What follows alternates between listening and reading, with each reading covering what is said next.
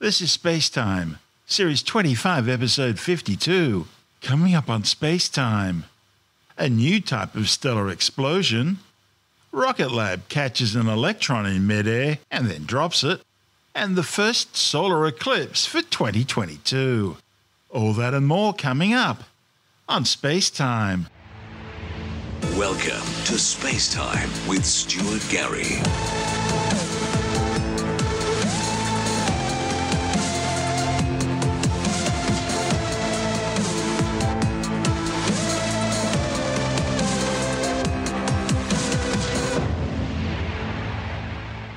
Astronomers have discovered a new kind of stellar explosion which could be commonplace in the universe and may change science's understanding of how these eruptions in stars occur. They're called micronovae, and they only last a couple of hours, which makes them difficult to observe. These outbursts happen on the surface of white dwarf stars and can rapidly burn through as much stellar material as 3.5 billion Great Pyramids of Giza. White dwarfs are the stellar remnants of dead stars similar to the Sun. They're stars which have converted their core hydrogen into helium, and then converted their core helium into oxygen and carbon. These stars aren't big enough to fuse oxygen and carbon into heavier elements, and so the nuclear fusion process which makes stars shine ends. The outer layers of the stars are puffed off as planetary nebula, leaving behind the now exposed white-hot stellar core, a white dwarf, an object about the size of the Earth, which will now slowly cool over the eons. Astronomers have now observed these micronova explosions in 3 white dwarfs. In each case, the white dwarf had been feeding on, that is, grabbing material off a nearby binary companion star. The discoveries reported in the journal Nature could not only lead to more micronovae being found, but it also challenges what science knows about how thermonuclear explosions occur in stars. The authors first came across this unusual phenomenon when they noticed a bright flash of light lasting just a short period of time while they were analysing data from NASA's planet-hunting test space telescope, the Transiting Exoplanet Survey Satellite. 2 of these newly discovered micronovae were observed coming from objects already known to be white dwarfs, but the third needed a little bit more detective work. So the authors used the X-Shooter instrument on the European Southern Observatory's Very Large Telescope in Chile in order to get the status of the star as a white dwarf confirmed. The study's lead author, Simon Scaringi from Durham University, says these micronova phenomena are challenging science's understanding of how these thermonuclear blasts occur by proposing a totally new way of achieving them. He says it just goes to show how dynamic the universe is, and he thinks these events may actually be quite common, but because they're so ephemeral, they're difficult to catch in action. So what are we talking about here? Well, if we understand what we're seeing, micronovae are extremely powerful explosions, but on very small astronomical scales compared to their bigger counterparts, novae and supernovae, which are extremely bright and have been known about for centuries. In fact, there have been numerous accounts across history of so-called new stars or novae being seen by astronomers. They all involve thermonuclear explosions. Now, in the case of novae, this explosion occurs over the entire surface of the star. It's intensely bright and can be seen shining for weeks. Even more powerful are supernovae, massive explosions marking the death of a star, which can be so bright they'll outshine an entire galaxy and can remain visible for months, if not years. Now, while some supernovae are caused by the sudden core collapse of a progenitor star at least 8 times the mass of the Sun, others, the thermonuclear supernovae, occur when a white dwarf star draws so much material off a companion star that it passes through an unstable phase known as the Chandrasekhar limit, which is about 1.44 times the mass of the Sun. This triggers a thermonuclear explosion, which completely destroys the white dwarf. Both novae and supernovae involve the white dwarf drawing material off a nearby companion star. As this material, it's usually hydrogen, falls onto the very hot surface of the white dwarf, the atoms fuse into helium in explosive fashion.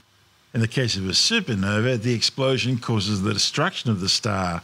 In the case of a nova, the explosion only destroys the material that's been dragged onto the star, and so the white dwarf itself isn't damaged and can continue to drag more and more material off a star until it again builds up enough material for another nova explosion, and this can be a repeating cycle. Astronomers think micronovae are similar explosions, but are smaller in scale and faster, lasting just a few hours. The authors think they occur in white dwarfs with strong magnetic fields, which then funnel this material towards the star's magnetic poles. It's the first time astronomers have seen how hydrogen fusion can happen in a localized way. It seems the hydrogen fuel can be contained to the base of the magnetic poles in some white dwarfs, so that the fusion only happens at these magnetic poles, not over the entire star. This leads to microfusion blasts going off, which have the strength of about maybe 1/1,000,000th that of a normal nova explosion, hence the term micronova. The authors now want to try and capture more of these elusive events in order to better characterize their individual features, and that's going to require large-scale surveys and quick follow-up measurements. Skringy says rapid response from telescopes like the VLT or the European Southern Observatory's New Technology Telescope will allow astronomers to truly unravel the mystery of these events. Micronova are small versions of well-known nova and supernova. In a classical nova, what happens is white dwarfs, which are objects with the mass of the sun but the size of the Earth, they pull in material from a companion star, usually fresh hydrogen, and they build a layer around their surface. And once this layer grows in temperature and pressure, the whole layer ignites thermonuclearly. Micronova, on the other hand, occur when the white dwarf is magnetic, and the magnetic field keeps the flow confined to a very small region onto the surface. And once this region gets hot enough and of high enough pressure, then only this region ignites, producing what we now know as a micronova. We have, with my collaborators, we have a program on TESS to observe accreting white dwarfs. Now, TESS is an exoplanet finding mission which looks at brightness variations of stars to look for transiting exoplanets. We have a program on TESS to look at accreting white dwarfs since 2018 now, and we have hundreds of light curves, i.e. monitoring the brightness variations of these objects. And the light curves we get are extraordinarily interesting and show a wide variety of behavior, but there was one specific feature which kept us essentially awake at night for over a year. We couldn't explain it until we made finally a connection that these may be thermonuclear explosions happening on accreting white dwarfs. We've known for centuries of classical nova explosions, which are the result of building fresh hydrogen on the surface layers of white dwarfs. What micronova are telling us is that these explosions can occur on localized areas of the white dwarfs. And these areas are localized because of the strong magnetic field of the white dwarf itself that allows material to be funneled into a very small region until the temperature and pressure can grow to such an extent where that region only explodes thermonuclearly. Discovering micronova feels exciting. The reason is that these accreting white dwarfs are well-known systems. Some of them have well-known names taken from the constellation they reside. And so for that reason, we thought we know them quite well. So discovering a new phenomena in something which supposedly is a well-known object, I think just goes to show how much more there is to find out, and that's, I think, what makes it exciting. What we hope to learn now is to really understand what truly triggers these micronova events. We have a model which we think explains our current observations, but we're not yet sure. And so the only way really to find out is to find more micronova, which supposedly are plentiful. They're just really hard to find. And having found more micronova, hopefully we can try and develop our theories onto how thermonuclear explosions can actually occur when material is magnetically confined onto a white dwarf. That's Simon Scaringi from Durham University, and this is Space Time. Still to come, Rocket Lab catches an electron in mid-air, but then drops it, and the first solar eclipse for 2022. All that and more still to come on Space Time.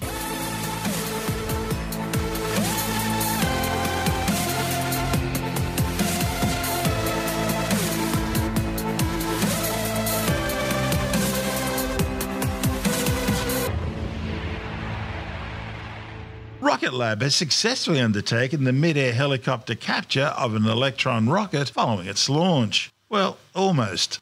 The There and Back Again mission blasted off from Rocket Lab's Mahare Peninsula Launch Complex 1A on the New Zealand North Island east coast, carrying 34 small satellites into a 520-kilometre high sun-synchronous orbit. We are counting down to the liftoff of Rocket Lab's 26th Electron mission, There and Back Again. We will fly 34 spacecraft to space and our incredibly exciting secondary mission to catch a returning rocket booster from space with a helicopter.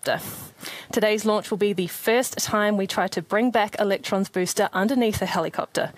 It's all part of our plan to make Electron the world's first reusable orbital class small rocket, and this mission is the most advanced milestone in the program yet. It goes without saying, though, that catching a rocket mid-air with a helicopter is unconventional, and multiple factors need to align perfectly for today's first attempt to be a success. When it comes to R&D, we aim for the best, but we also plan for the worst, and our backup option today is our recovery vessel, stationed at sea near the recovery zone, and ready on standby to fish the booster from the ocean like on previous recovery missions if we needed to. Regardless of the outcome of today's recovery attempt, we will gather plenty of invaluable data to inform future attempts. We have recovered Electron's booster this way 3 times before on previous missions, where we used a parachute to slow Electron's first stage before landing it softly in the ocean to be retrieved by our recovery engineers from the vessel. For this mission, we're not only going big on recovery, but we have also stacked Electron's payload plate with the most number of satellites we have manifested for a single mission. There and Back Again will carry 34 satellites to a 520-kilometre circular Earth orbit, with payloads expected to begin deploying from Electron's kick stage at approximately T plus 53 minutes after liftoff.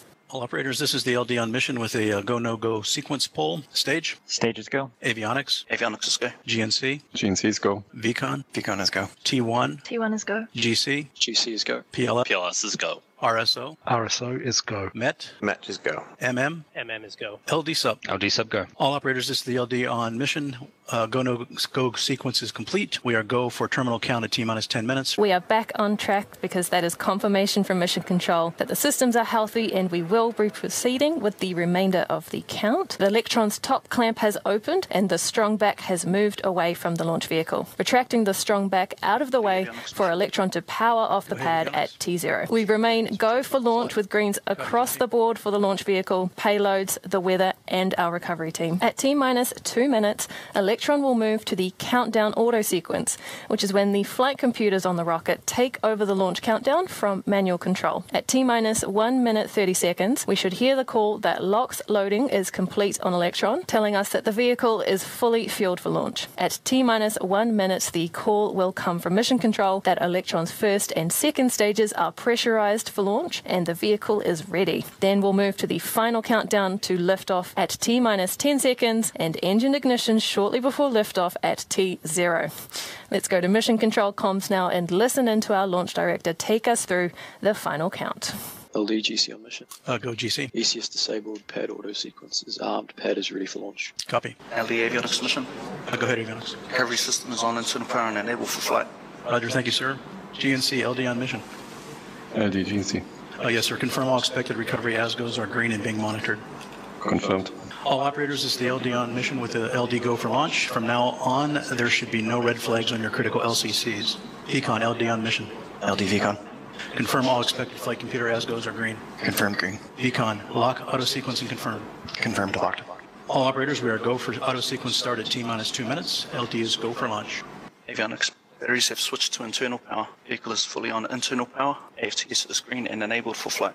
Lock slowed complete. Lock system in recirculation. All anti-gas string disabled. Stage 1 and Stage 2 are pressed for flight. High flow engine purges enabled. Deluge is activated. 10, 9, 8, 7, 6, 5, 4, 3, 2, 1, and we have liftoff.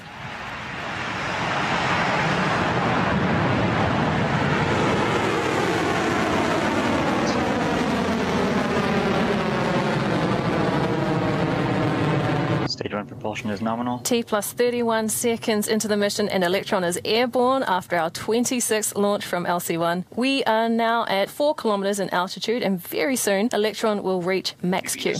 This is what's known as the point in the mission when the aerodynamic forces against the rocket are at their peak and cause the most amount of stress Electron will experience on its ascent. Vehicle has cleared max Q. Having cleared max Q, Electron's trajectory remains on track and its propulsion is looking nominal as the mission continues to orbit. Soon we'll be coming up to the separation of the rocket stages that will signal the beginning of our Electron recovery attempt. First up will be MECO, or main engine cutoff, on Electron's first stage. This is when the rocket's 9 Rutherford engines on its first stage power down, and then the rocket will drift for just a moment before the first and second stage separate. The second stage's engine should then start up and power the mission onto orbit, while Electron's booster begins its journey back toward the capture zone here on Earth. MECO confirmed. Stage separation successful. Stage 2 ignition confirmed. And here we go. It is happening. Electron has successfully completed MECO, stage separation, and second stage engine start. Our Electron recovery attempt is now officially in motion, and we are off to a fantastic start with this mission. As the mission continues for our customers, the fairing protecting their satellites will soon separate and fall away in preparation of payload deployment. Oh, and there it goes. Confirmation we were after of the fairing successfully deploying. A check of stage 2 speed and altitude tells us the mission is continuing nominally, currently at more than 125 kilometers above Earth and reaching speeds of more than 8,000 kilometers per hour. Onward to orbit. Stage 2 propulsion is nominal. Guidance is nominal. Following main engine cutoff, or MECO, first stage separation, and second stage ignition, the Electron's core stage continued to coast to its target apogee. Now, during this time, the booster's reaction control system thrusters maneuvered it into a descent configuration so that it could best handle the re-entry forces it'll endure during its fall of more than 80 kilometers back down towards the Earth's surface. Once it reached thicker atmosphere during its descent, the core stage released a drogue parachute, followed shortly afterwards by its main chute designed to slow its rate of descent dramatically. After deploying a drogue parachute at 13 kilometers or 8.3 miles altitude, the main parachute will be extracted at around 6 kilometers or 3.7 miles above Earth. This double deployment of chutes will help to dramatically slow the stage to a speed of just 36 kilometers or 22.3 miles per hour. This allowed it to glide towards a capture zone, some 275 kilometers downrange in the South Pacific Ocean from its launch pad. As the booster gently floated down under its orange and white parachute canopy, a Sikorsky S-92 recovery helicopter, which was hovering nearby, successfully swooped in and snagged the booster in mid-air by its chute line at an altitude of 1,980 meters. Okay, so mission accomplished. Well, not quite.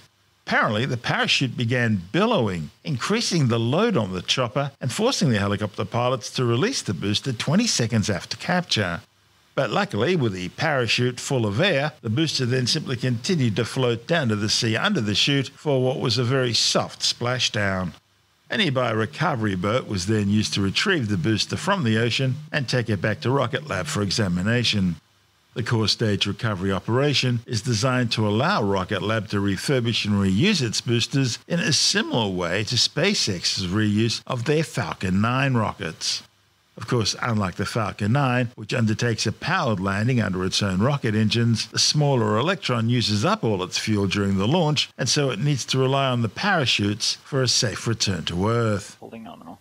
Electron's second stage engine is continuing nominally and firing hot as the mission continues to orbit. All payloads on the stage remain healthy and ready for release to their 520-kilometer circular orbit. Taking a look at the telemetry, Electron's second stage continues on its journey to orbit at a speed of over 11,000 kilometers an hour and an altitude of more than 220 kilometers. We are coming up to the next gate for Electron's second stage to clear, the battery hot swap for its Rutherford engine. This engine is the world's first to use the the electric pump feed cycle for orbital space travel. To keep the propellant pump system going all the way to orbit, we swap out the batteries as they are drained with a new set to keep the system running.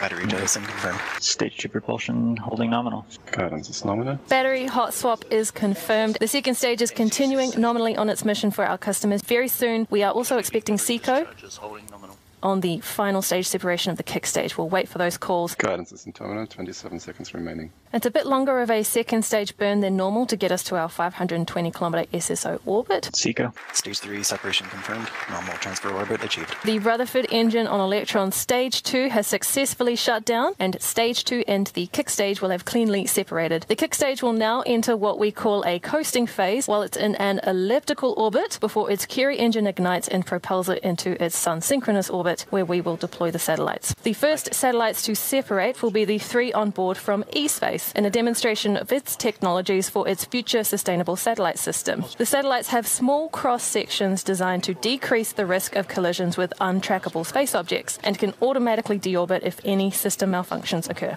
Next will be the first of 2 stacks of Space Bees for Internet of Things Constellation Operator Swarm. Then we'll have the deployment of the BRO-6 satellite by Unseen Labs, a French company developing a constellation of satellites that detect radio frequency signals in marine monitoring. Today's mission is the 3rd launch Rocket Lab has provided for Unseen Labs to expand this constellation. And then after Unseen Labs will come the AuroraSat-1, also known as the Flying Object from Aurora Propulsion Technologies. This satellite will demonstrate space junk removal technologies for small satellites, including propulsion devices and plasma brakes that enable the sustainable use of space. Next will be the 4 Pico satellites from Alba Orbital. This cluster of tiny spacecraft includes Alba's Unicorn 2 Pocket Cube satellite, which carries an optical nighttime imaging payload designed to monitor light pollution across the globe. The other satellites are the TRSI-2, the TRSI-3, and a MyRadar-1. Each of these small satellites carry a unique sensor designed to demonstrate innovative technologies on orbit. And then last but not least on the manifest is Copia from Asterix Astronautics, a technology demonstration that will remain attached to the kick stage as it tests its deployment system designed to improve on power restraints typically seen in small satellites. This is SpaceTime. Still to come, the first solar eclipse for 2022, and later in the science report, meteorologists confirm that the past Northern Hemisphere summer was the hottest on record across Europe. All that and more still to come on SpaceTime.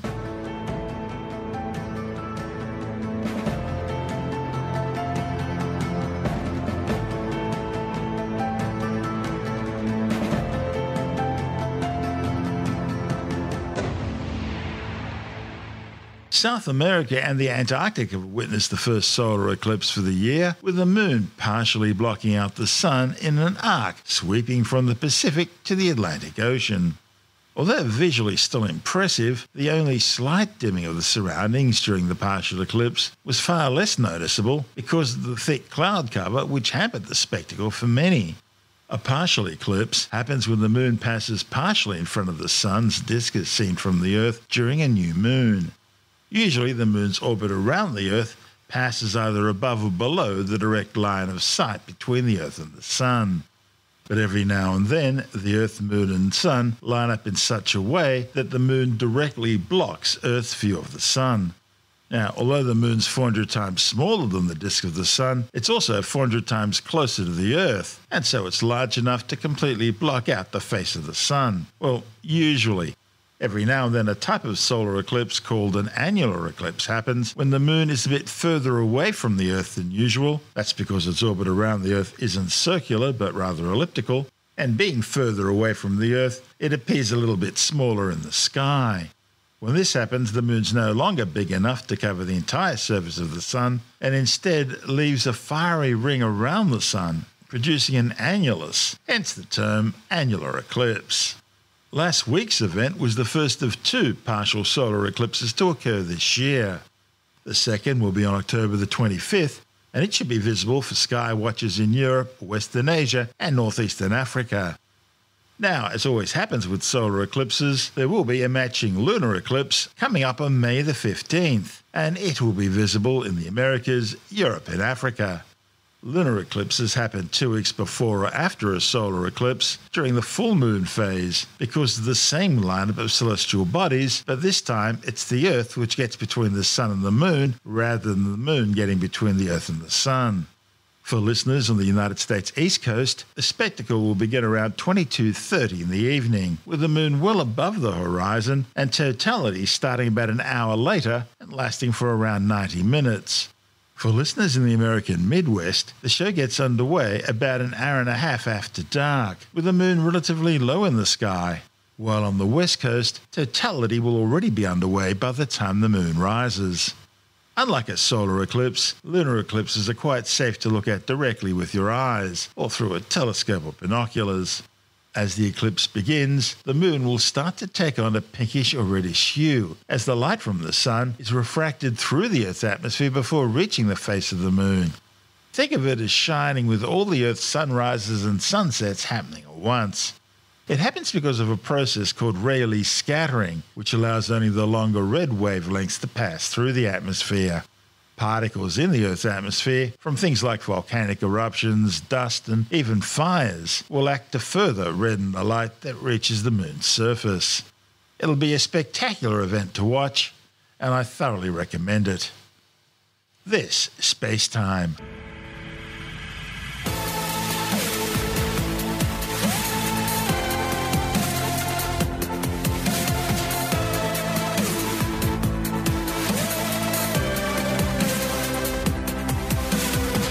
That's the show for now. SpaceTime is available every Monday, Wednesday and Friday through Apple Podcasts, iTunes, Stitcher, Google Podcast, Pocket Casts, Spotify, Acast, Amazon Music, Bytes.com, SoundCloud, YouTube, your favourite podcast download provider, and from spacetimewithstuartgary.com. SpaceTime's also broadcast through the National Science Foundation on Science Zone Radio and on both iHeartRadio and TuneIn Radio. And you can help to support our show by visiting the SpaceTime store for a range of promotional merchandising goodies, or by becoming a SpaceTime patron, which gives you access to triple-episode commercial-free versions of the show, as well as lots of bonus audio content which doesn't go to air, access to our exclusive Facebook group, and other rewards. Just go to spacetimewithstuartgary.com for full details. And if you want more Space Time, please check out our blog, where you'll find all the stuff we couldn't fit in the show, as well as heaps of images, news stories, loads of videos, and things on the web I find interesting or amusing. Just go to spacetimewithstuartgary.tumblr.com. That's all one word, and that's Tumblr without the E. You can also follow us through @StuartGary on Twitter, @SpaceTimeWithStuartGary on Instagram, through our SpaceTime YouTube channel, and on Facebook, just go to facebook.com/SpaceTime with Stuart Gary. And SpaceTime is brought to you in collaboration with Australian Sky and Telescope magazine, your window on the universe. You've been listening to SpaceTime with Stuart Gary. This has been another quality podcast production from Bytes.com.